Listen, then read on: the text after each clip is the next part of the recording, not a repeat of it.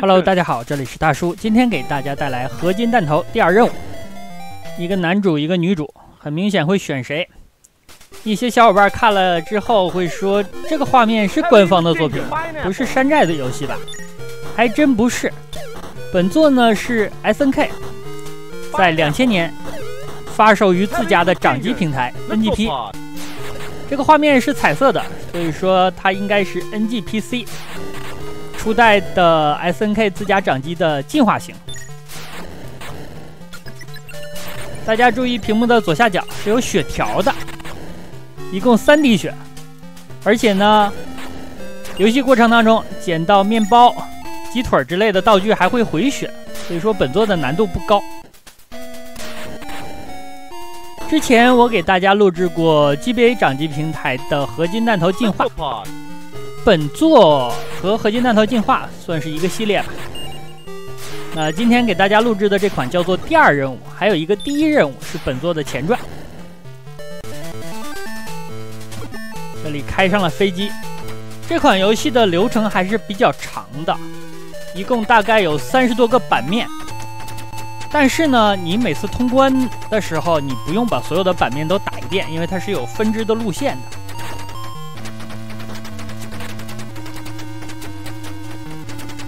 通关一次大概需要半个小时左右，速通的话大概15、16分钟。这样我可能会尽量给大家演示比较多的内容，选一个流程稍长的一个分支。捡到的这个币是飞机的导弹。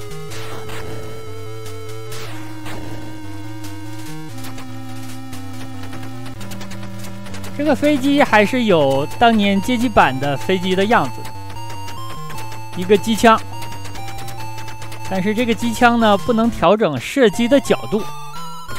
好，马上呢给了一辆坦克，这个坦克的射击角度就可以调整了。一会儿再给大家演示一下把这个坦克放出去。挨打了。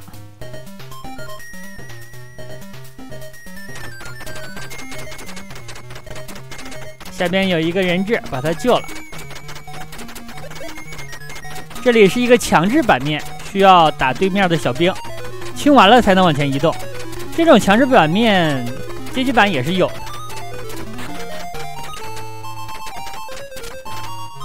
那在捡到一些道具，甚至是游戏的开场界面的时候，大家可能听到了语音。好，我放下坦克。放完坦克呢，就是第一关的 BOSS 了。本作的所有 BOSS 啊，当然我不是针对这个 BOSS， 所有的 BOSS 都是垃圾，特别好打。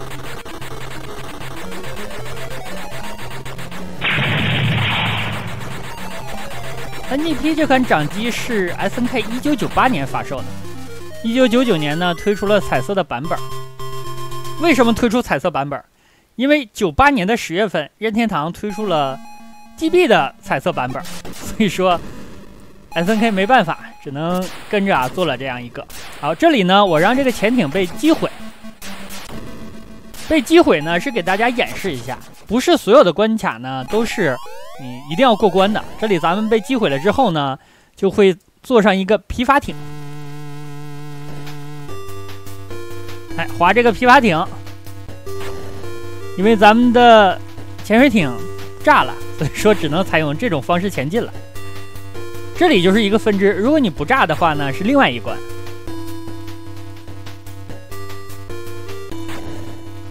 这帮家伙在炸桥啊！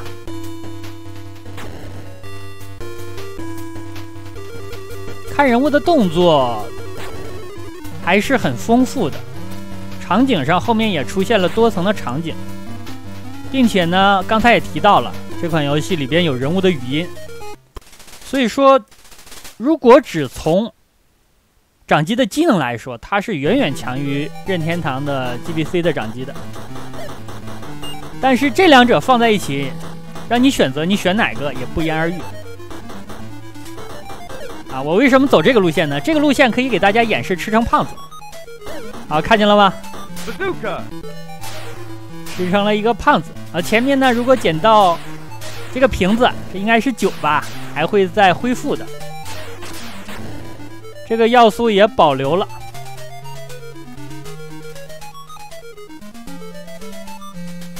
蹲下，贴边儿，贴边儿。你明显感觉这个人物的被攻击的判定要小于他这张贴图。本关的目的是破坏敌人的电台。那虽然本作的版面多达近40个，但是有 BOSS 的场景不多。很多地方呢，你只要达到特定的目的，甚至走到这个版面的关底，就算是过关了。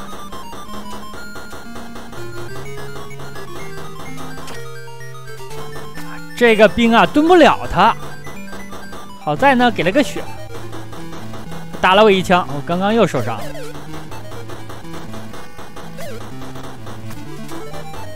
游戏也是3个按键，一个枪，一个跳，还有一个是手雷。有些小兵呢，一下是打不死的，需要好几下。那这款游戏是有一定的收集要素的，包括你把这个游戏所有版面的所有的同伴都给救出来，这还是比较难的。有一些隐藏的太深了，甚至呢，当然了，你通关一次你是收集不齐的，你只能走一个路线。刚刚给大家演示了坐潜艇被击毁，一会儿咱们演示一下坐飞机被击毁。坐飞机被击毁了之后呢，它会有一个跳伞的版面。被击毁了并不是挂了，而是走了另外一个路线。哦，这还有敌方的防空的炮火。NGP 这个掌机可能很多小伙伴不大了解。来装一个，好的，这个飞机现在坠毁。咱们进入下一个版面，跳伞的版面，这个版面就比较短了。这种空中的雷一打之后呢，它会崩出 N 个花，所以说最好还是不要碰它。往下落到一定的位置就算过关了。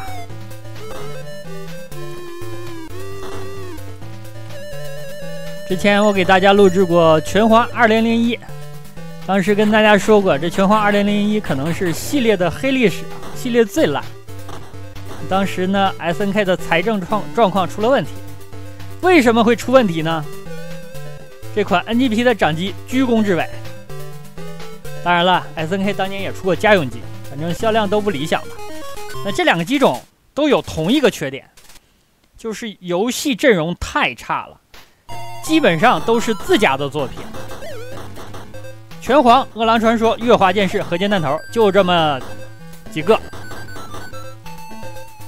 然后呢，你像 NGP 的性能方面也不是很高，但是当然了，性能不是主要的。掌机当年在2000年左右还是主要强调于它的便携性，但是你的游戏阵容不行啊，你和任天堂这种业内怪兽相比，实在是差得太远了。所以说这款掌机失败也在情理之中吧。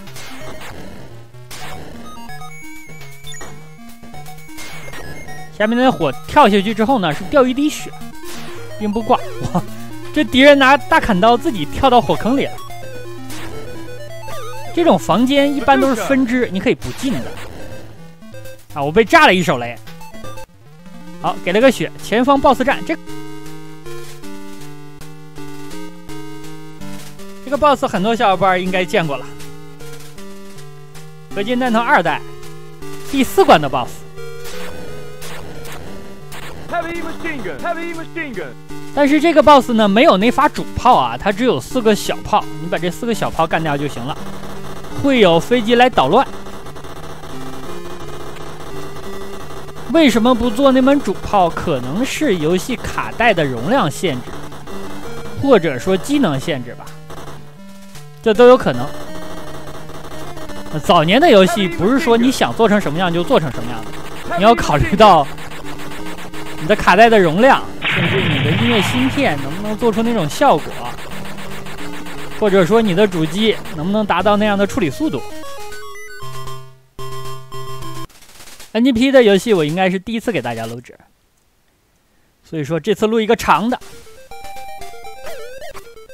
这个版面是俘虏夺环，这个版面也很特殊。我为什么走这个分支呢？因为这个版面不能开枪，你可以扔手雷，但是你不能开枪，你只能够用你的这把小刀，但敌方呢不受影响。分支的房间路线特别多，如果这关路线不熟，然后呢你又想搜集其所有的同伴的话，没一个10分钟以上下不来。所以说我就直奔关底的那个同伴了，把他救出来呢，这关就算过关了。之前我自己练习这款游戏的时候，这关我玩的最久，就是找路嘛，总迷路，门太多了，分支太多了，上上下下的。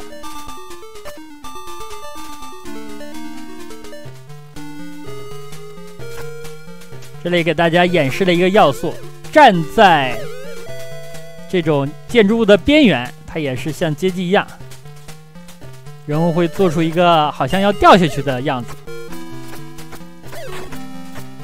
这个难受了，我只有刀啊！好在敌方爆出血量的几率是很高的，你只要掉血了呢，他就差不多会给你爆一个血出来。好，这儿呢要跳过去，下面是一个陷阱。可以了，再跳一下，这个蓝的救出来呢，就算是过关了。下面有咱们的军衔儿，现在是伍长吗？这应该和咱们救出的人质数量有关。但是呢，我不能细细的救了。这款游戏，如果你细细的玩的话，没个3个小时左右，我觉得弄不完。刚刚那个车想撞我，开玩笑嘛，在我面前开车，我已经不开车了。这发炮弹，你看这个炮弹会跳，所以它又叫会跳跃的炮弹。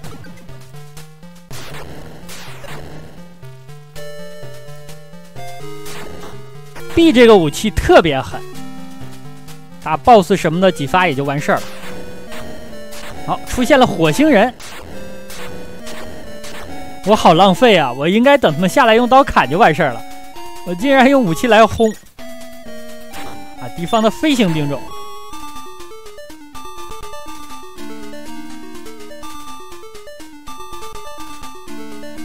这关流程也不短，但好像也是没有 BOSS 的。虽然有接近40个版面，但是 BOSS 的数量可以用手指头掰过来。一会儿到关底看一下有没有 BOSS。这个游戏我实在是不熟。自己之前呢只通关了2遍，好像所有的分支我都没有走齐，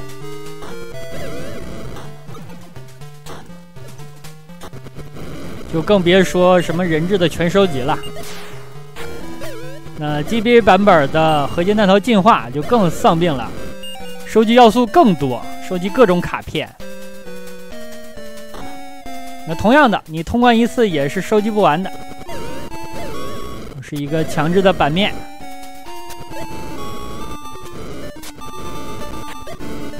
看对面小兵扔的这个地雷，这个地雷是触发式的，你走过去踩了半天之后它才会爆炸。手雷我很少用，一般呢我是习惯打 BOSS 的时候给他几发，最终 BOSS 也扛不了20发手雷，特别的脆，这里的 BOSS 都很脆。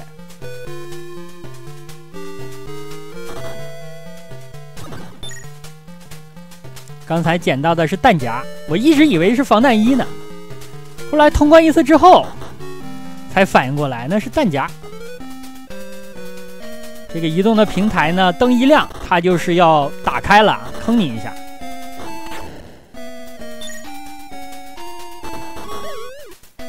扫射 H 的这个武器真的是经典，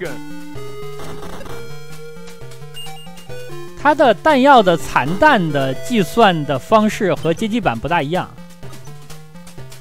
你不要在意什么150发、100发什么的限制，有就吃就可以。有的弹夹只给几十发。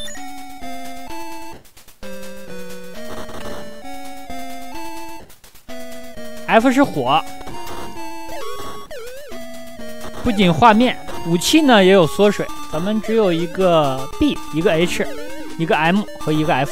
没了。喷枪是没有的 ，D 弹也没有 ，R 弹也没有。大小 F、大小 H 更没有了。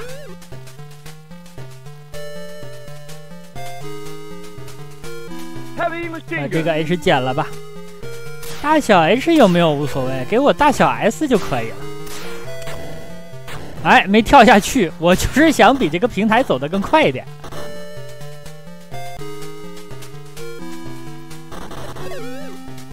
强制版面，如果跟着平台一起下来，还是相对安全一点，不至于在这儿挨打。好，吃到了血，又3滴血了。吃东西一定要离敌人近一点，因为这消失的太快了。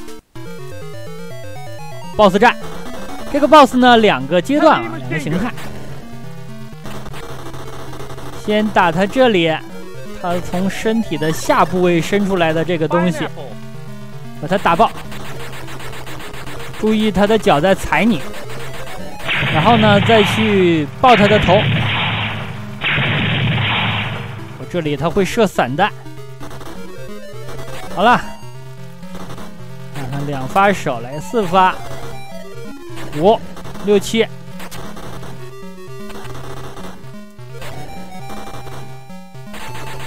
大概12、13发手雷吧，又打了几枪，这个 BOSS 就没了。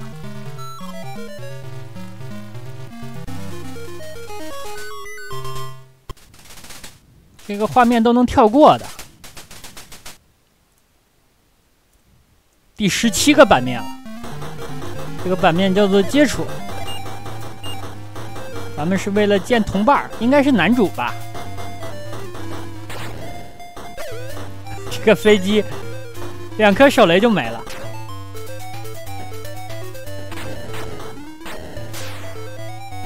好吧，本关既然没有 BOSS， 我就多用用手雷。哎，又挨打了，没跳起来。手感上和街机版确实有区别。另外，大家如果关注画面的话，你会发现它没有垂直同步，游戏的上层和下层画面有一点撕裂感，不是同步刷新的，尤其是左右移动的时候，非常明显。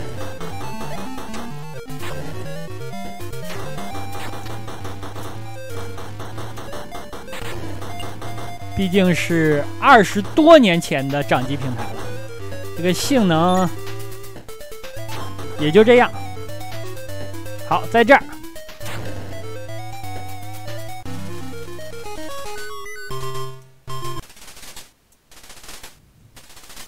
下一关啊，看直接跳到20了。这里呢只有一个 BOSS 战，是打敌方的潜水艇。那可能 SNK 也知道，好久没有 BOSS 战了。刚刚咱们摇这种水雷呢，是一个攻击方式。另外，你扔手雷对它的伤害也是比较大的。它发射的导弹有跟踪的作用啊，所以说我要使用 H 来封。好，4发，还有10发雷，足够打它了。这个 BOSS 也很脆。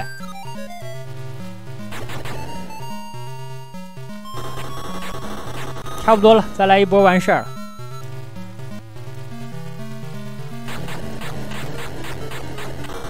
打完，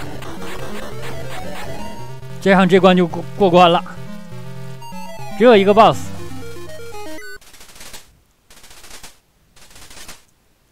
屏幕刚才的东北侧就是最终的版面，敌方的一个基地。这个基地有4个场景。哎，炸到我了！好在它是给油的。这关的地形非常滑，遇到这种尖刺还是跳过去。本身游戏的帧数就低，你感觉你稍微的按了一下方向，这个坦克就滑出去了。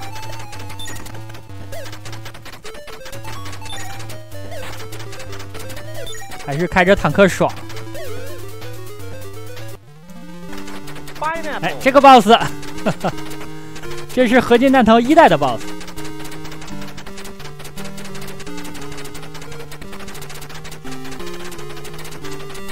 我就用枪打他了。好，他的2门侧炮已经炸了。要喷了，要喷了，要喷了！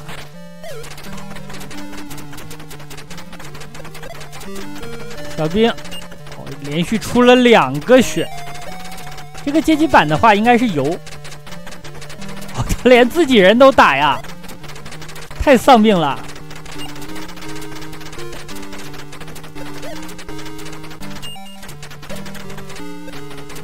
我需要打2下啊！这些小兵真的抗打呀。激光还要喷2下，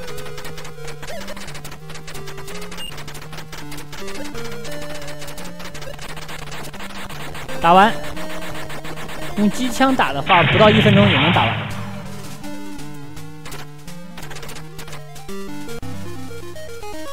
最后这个坦克我就不扔了。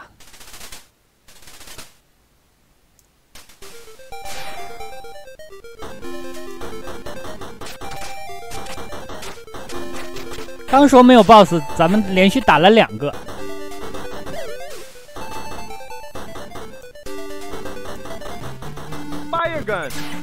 吃到了 F。其实如果这款游戏单拿出来，放到我小时候，如果能在掌机上玩到，还是非常不错的。当年的掌机也非常的多，20、23年前吧。任天堂自家的 GB、GBC、SNK 的 NGP、世嘉的 GG， 还有一款 WSC 啊，不知道那个掌机大家听没听过？上面的激战游戏特别多，你猜那是哪个厂商出的呢？但是这些挑战者都没有给任天堂的 GB 造成威胁，毕竟人家卖出了1.2亿部。主要原因还是游戏的阵容太强大了，所以说游戏平台还是要看游戏阵容的，有游戏玩才是好的平台。好，坐矿车，这也是一个新玩意儿，有叹号的时候跳一下。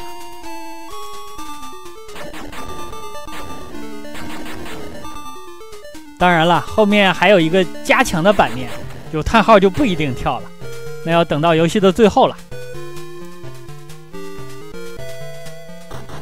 这里一个小 boss， 这个 boss 呢，感觉在打艾伦，差不多的意思吧，但是他不是艾伦，他的武器就是飞刀。这个货可以近身用刀来拼死的，他顶多砍你一下，你就可以把他拼死了。打完他之后呢，你要等很久，到下面的电梯的出口。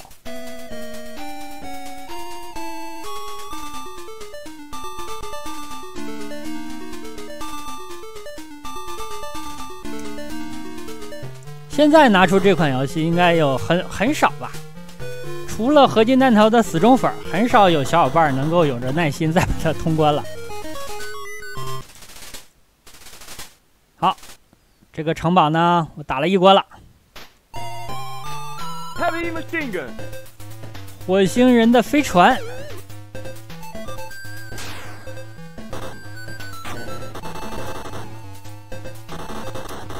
这里一共有4个，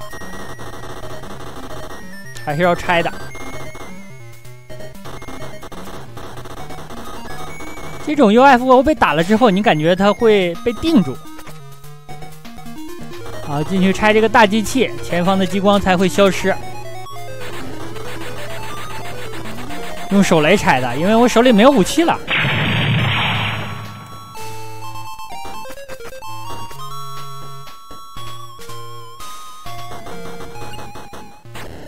箱子里有1个 H， 2个。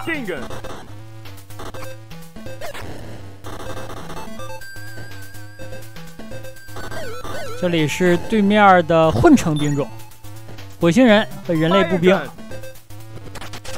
哎，又开车，又在我面前开车，过分啊！班门弄斧了。弹夹，我这吃完了直接200多发火，这是打什么都够了。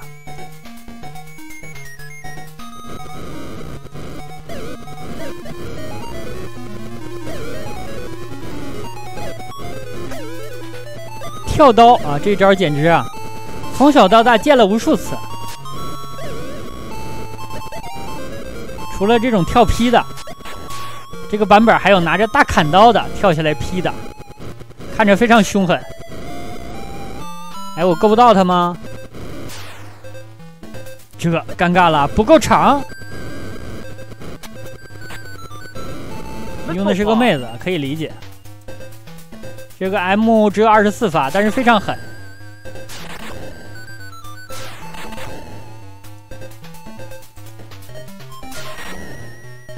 拆机械，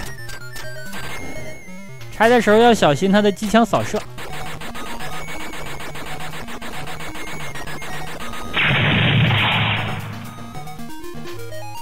可以通过了。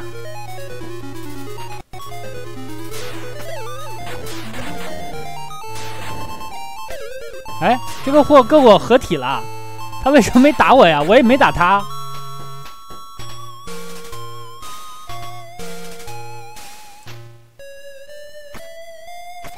在这儿又拆火星人，啊，这里给我的感觉就有一点像合金弹头2代的最终 BOSS 之前，但不同的呢是这里火星人发射的子弹咱们已经打不爆了。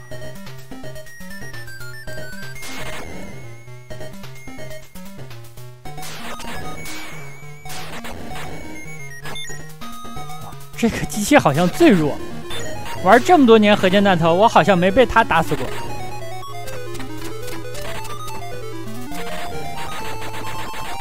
我这个武器虽然狠，但是发射的间隔时间也太长了吧？他如果能连发就好了。那后面的背景是会动的，在这等着用刀吧。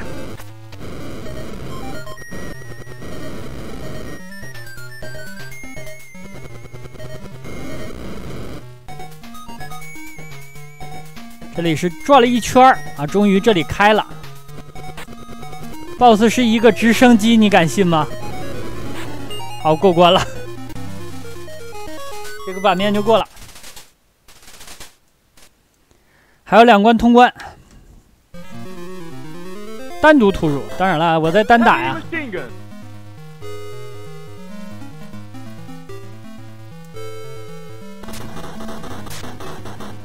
这里还是有一个平台，但是我选择自己跳下来，这样会快一点。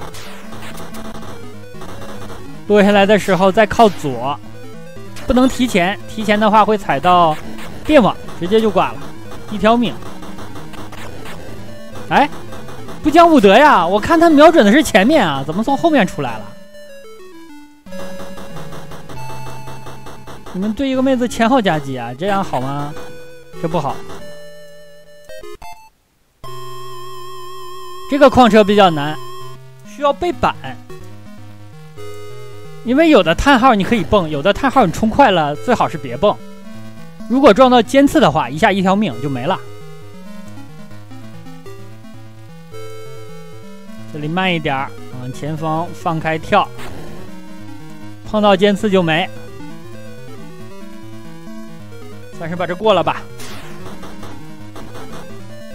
传送带。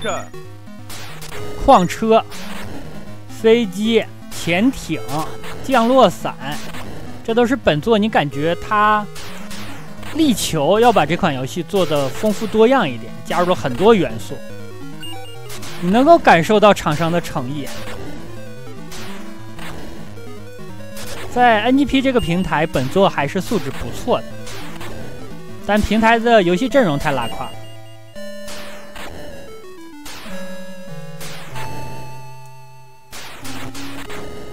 另外，大家看这个画面之前也要想一下，就这款游戏是21年前的游戏，而这款主机是23年前发售的，不要强求太多。而且大家要确定这款游戏呢是官方做的，一个 H， 我还是吃了吧，这个多呀。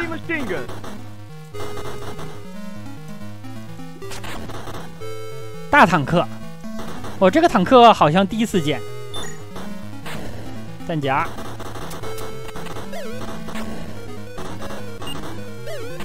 我又一个 M， 这个好是好，但是它的攻击间隔时间太长了，感觉啊，对，就这种，我感觉开了一炮之后，想要下一炮，你要休息很久，给人一种力不从心的感觉。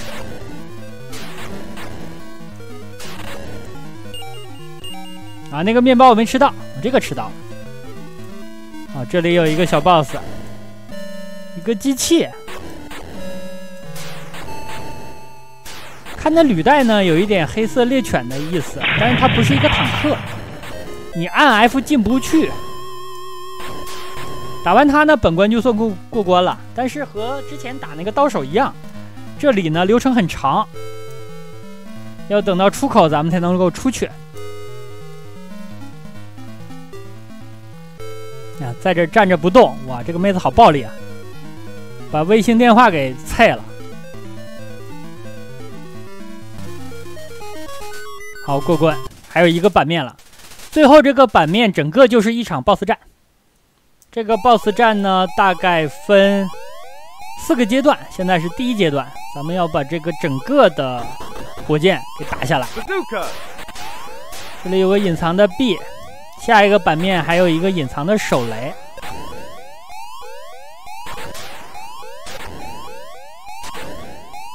啊，这里还给了个机枪，但是机枪实在是机动性太差，并且我不确定本作有没有从机枪跳下来之后的无敌。我都打到这儿了，不想翻车。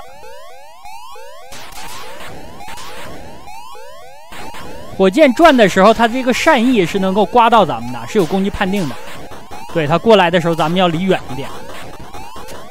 等它转过去了，你看它的贴图不是最长了，这样咱们才可以过去。好，这儿有一个 B。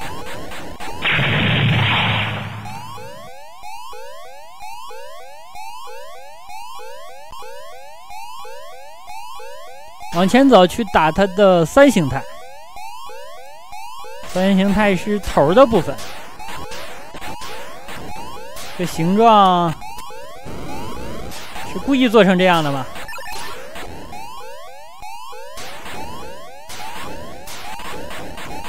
轰完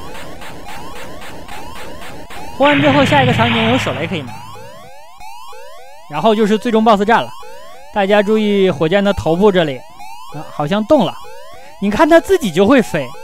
可能呢持久性不太好，所以需要后边推动，不然呢自己就飞了得了呗，就不用发射了。好 ，BOSS 呢几种攻击方式，首先是过来2连撞，然后呢他可以坐在地上发射导弹，